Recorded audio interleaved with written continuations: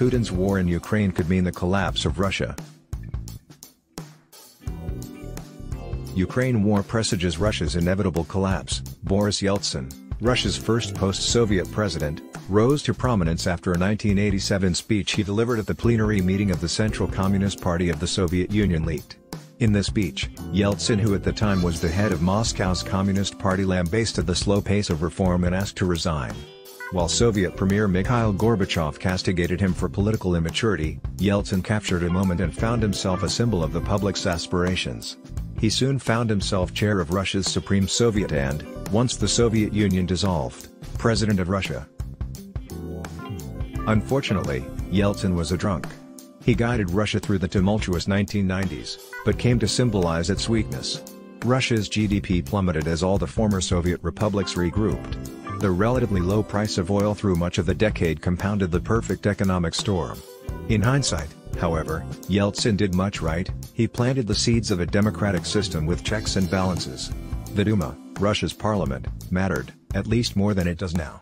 Yeltsin presided over a chaotic system, but a system nonetheless. Putin, however, is no Yeltsin. He was a former KGB apparatchik who lamented the Soviet Union's collapse, disdained democracy, and sought to concentrate all power in his own hands. He created crises, including false flag Chechen operations, in order to justify power grabs. Over subsequent decades, he unraveled all that Yeltsin had done. Today, the ruble stops with Putin. He is the only personality in Russia that matters. He cut off at the knees anyone competent rising through the Russian system to ensure no upstart could threaten him. In effect, he has become Russia's new czar. Here's the problem: while every democratic wakes up each morning knowing when his or her term will end, every dictator wakes up knowing that today could be his last. Whereas Yeltsin left Putin a structure on which to operate and build, Putin will leave no system on which a successor, even if he appoints one, can operate. When Putin dies, Russia will descend into chaos. In November 2020, I visited Nagorno-Karabakh, a region contested by both Azerbaijan and Armenia.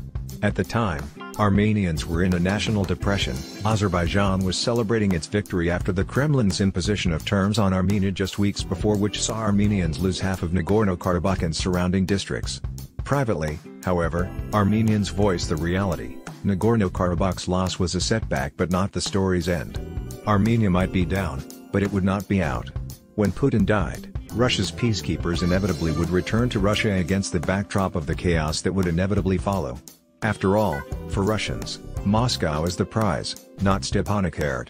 The same will be true with the other territories Russia occupies: Abkhazia, South Ossetia, Crimea, Donetsk, Luhansk, and perhaps even the Kurils. A scramble for not only Moscow but also Russia is inevitable.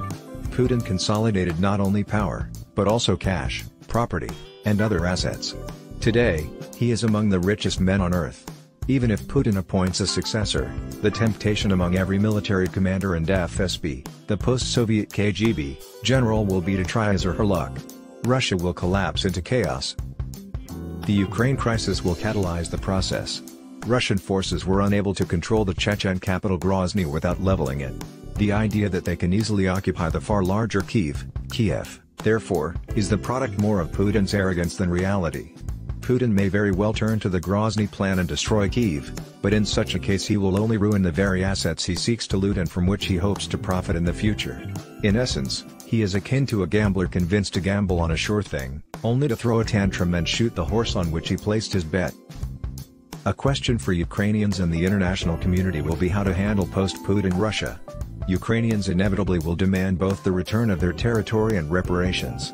Many will oppose them, citing the onerous post-World War I conditions that humiliated Germany and contributed to its efforts to seek revenge just over 2 decades later.